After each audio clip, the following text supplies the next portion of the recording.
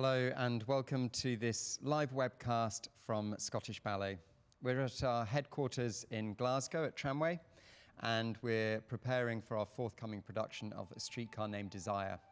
I'm joined here with our principal, Mutso, and in the background you can probably see working our soloist, Luciana Ravizzi, who will be also playing the role of Blanche DuBois. It's a role that Yves created for the original production. Yves, I'd like to ask you about that original creation. So you worked with choreographer Annabelle Lopez-Ochoa and theatre director Nancy Meckler. It would be really wonderful to hear how you created the role and what sort of preparations you make in preparing to go on stage as Blanche DuBois. The creation was very interesting because that was actually the first time I worked with theatre director putting together a production. So it was interesting how every scene was very much thought through by, first of all, by Nancy and us. So we created, as you call, a skeleton of a scene and one by one steps what we want to say in that scene and how it should look like. And when the carcass was built, we took this half-prepared scene to another room, and Annabelle set the choreography and steps on it. So in essence, your work with Nancy came first. Yes. And then, in a way, the choreographic text was put on top of that theatrical skeleton. Yes. Intention came first. Right. She always used to say, "What's your want? What do you want to say in that scene?" And also the dialogue was very important. So we lost all the ballet mime, right, and took it to the bare minimum. Mm-hmm. So even the look and the question-answer type of dialogue through body language came through very clearly. And was that difficult to lose the mannerisms of ballet mime, if you like, the gesturing and the stagecraft that goes around that? Yes, sometimes it was pretty hard to lose. For example, if you're trying to say to Stanley after he helps you with a necklace, you just want to use your arms a bit more because you're used to emphasize where the necklace was put, so right. you show with your hand the neckline, mm-hmm. But at times we couldn't really do it because it had to be very organic and natural. So it's about having a much more natural look, yes. to the performance. Yes. Is important.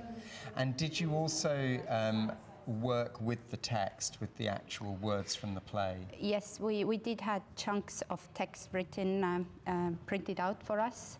I did quite a lot of research ahead of time and then read the play again just before Nancy and Annabelle started working with us. Also, I've seen the film and researched a bit more about other plays Tennessee Williams wrote. Mm-hmm. So you could see the resemblance of his female characters through his other works as well. So I think I put together a mix of what Blanche could be, mm-hmm. in our ballet version of this play. And importantly, this dance production isn't an exact replica of the play. Mm. And in fact, the scene that we can see Lucy working on at the moment isn't really in the play. We tell the backstory to Blanche's life, which is, in a sense, turning the play on its head. What are you aiming to communicate to the audience when they're watching this solo at the beginning? What is the intention behind it? I guess we have a chance to show what Blanche, who she was before all these tragic things happened to her. Mm-hmm. So in a ballet, you find it quite hard to talk about past unless you lay it in front of audience's eyes. Yeah. So this is very, very beginning of Blanche.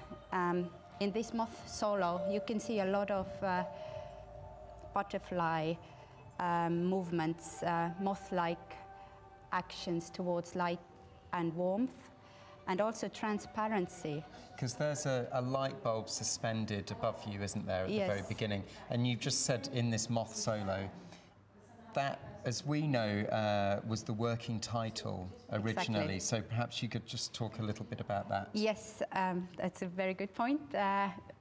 I don't think many people know that this play could have been called A Moth. So I think Blanche's character has a lot of moth characteristic sides. Qualities. What is yes. it what are the parallels between Blanche and the idea of the moth? I would say curiosity,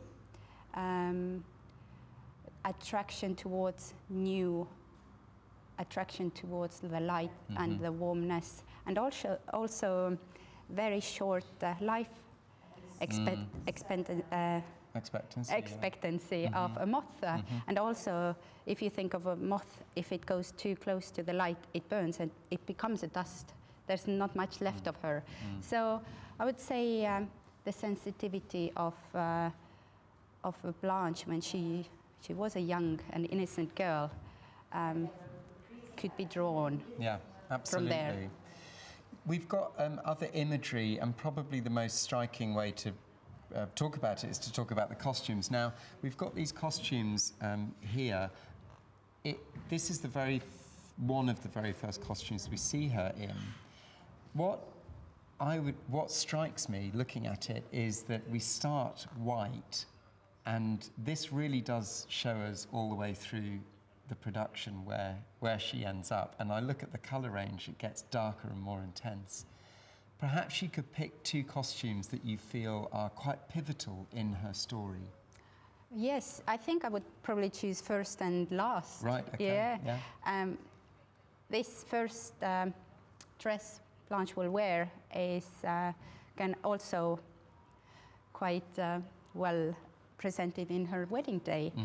So it's essentially a wedding dress? It is, yes, off-white, very floaty. I think it's 2 or 3 layers of silk, organza silk. Yes. Yeah. And it allows Blanche to do her solo and the rest of the partnering.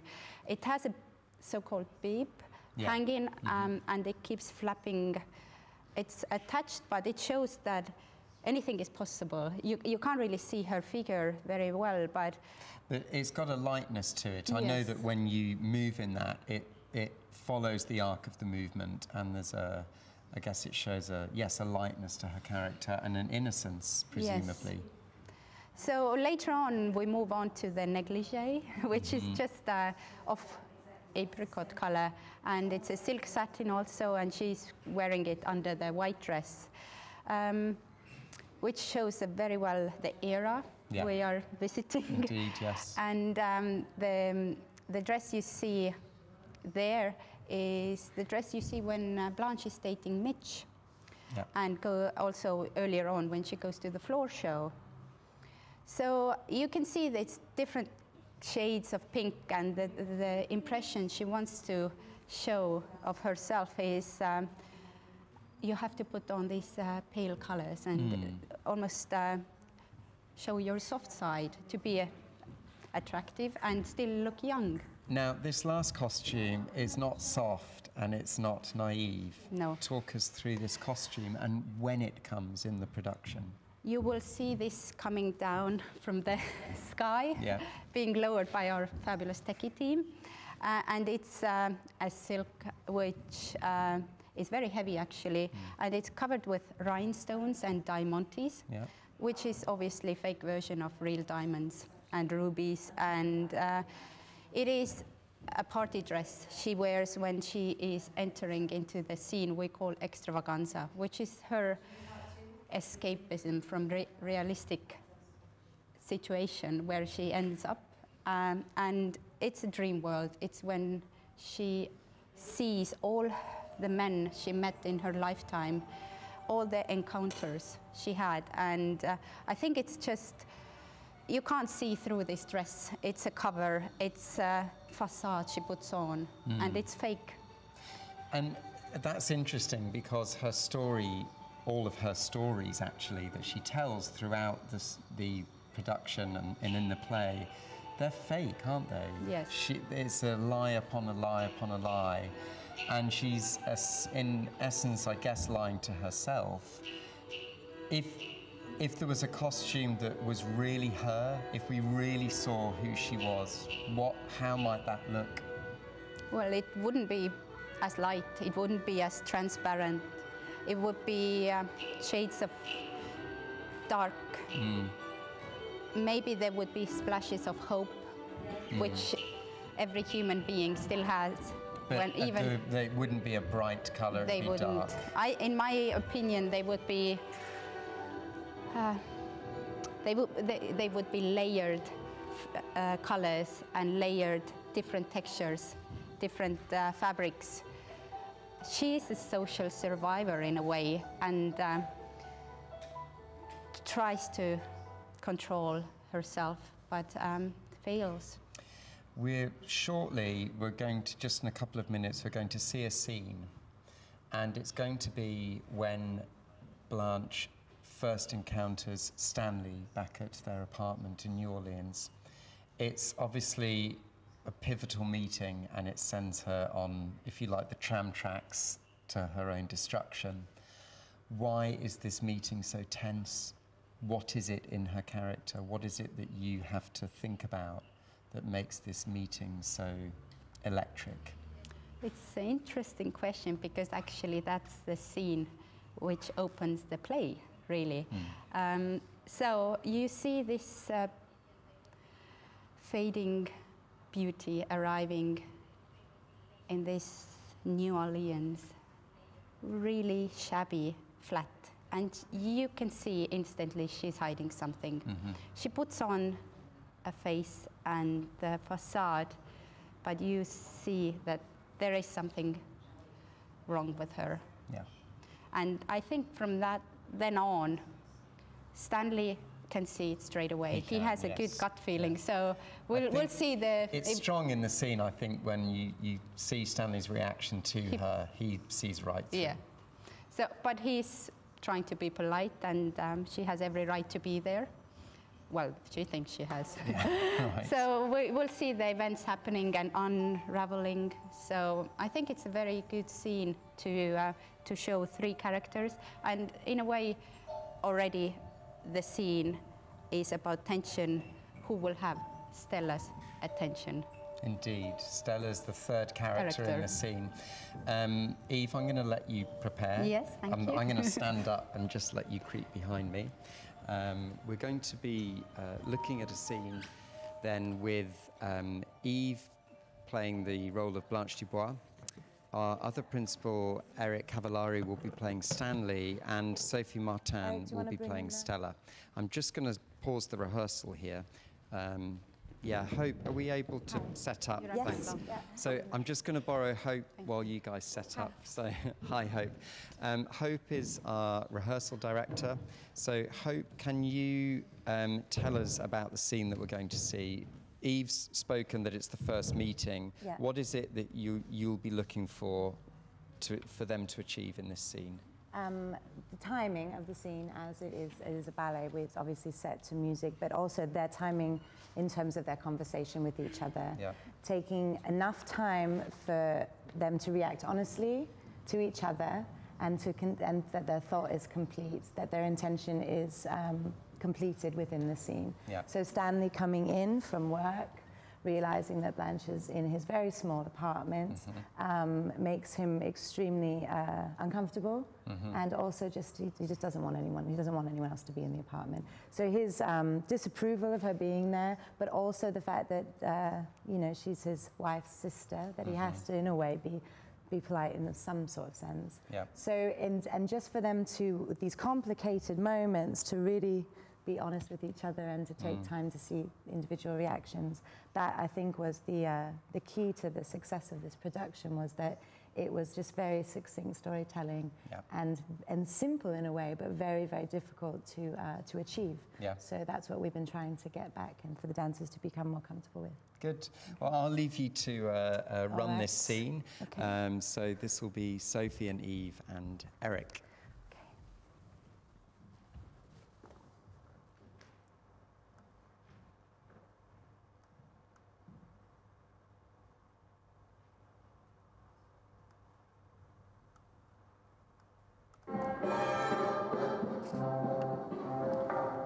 this is the end of the previous scene, and we're now in the apartment in New Orleans.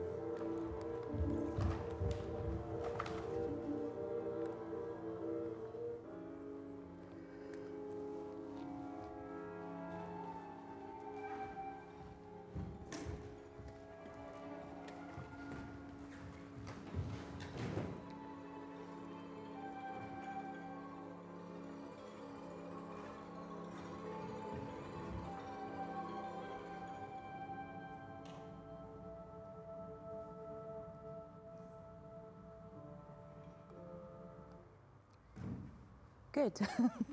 Good, let's stop there. Good, very good timing, guys. Excellent. I just had a couple of things for Stella and Blanche. So coming in was good. It actually was the moment with the glove. If we could just go back to giving Stella the glove. Perhaps a bit A little bit. I think it's quite a bit quicker than Yeah. when she gives it to Yeah. So just this, so you're trying on her finery in the mirror and really, really letting us know that it's a mirror you're looking into. Good. And this belonged to our mother.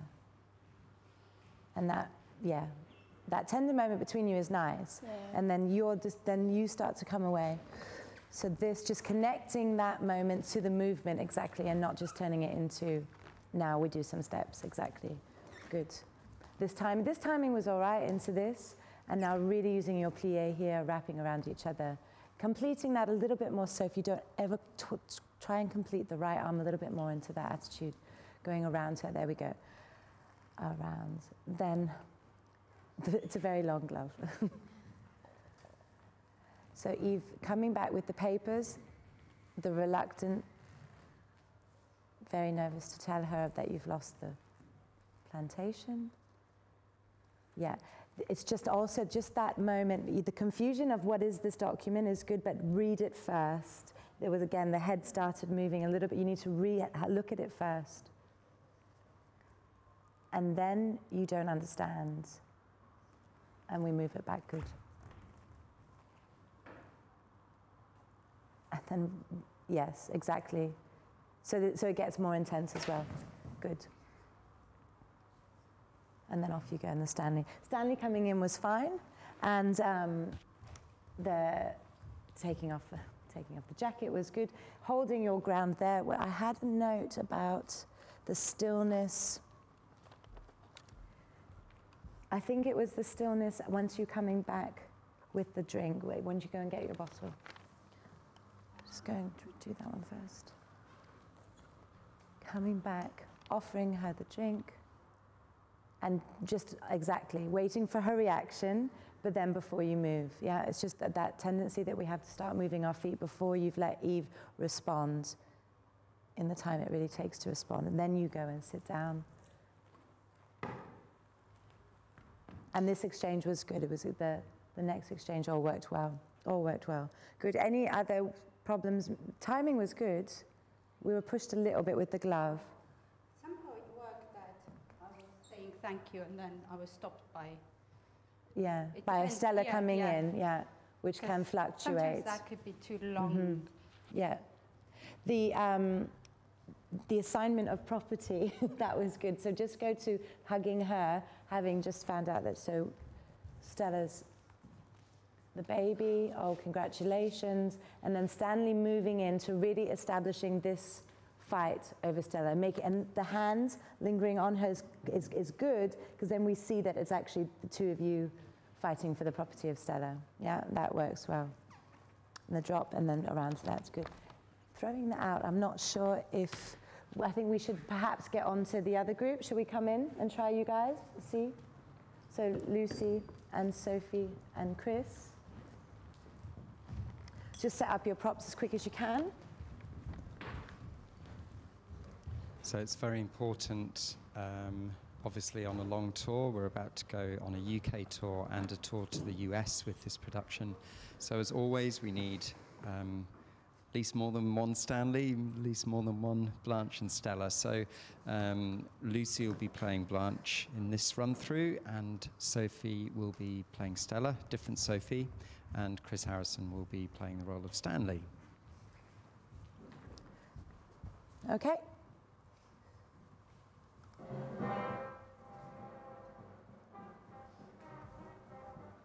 It's also really important that each of the different casts finds their own way to play these characters and to make sure that they make it their own performance, not just a carbon copy of what somebody else has done before them.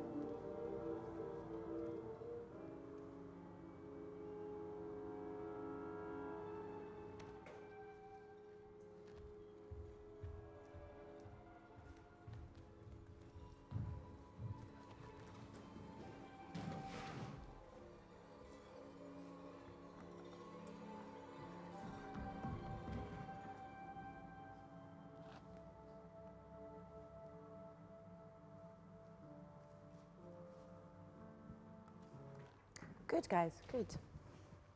Good. We can go back. Again, timing, we were a little bit pushed on some things, but we can just carry on working on that.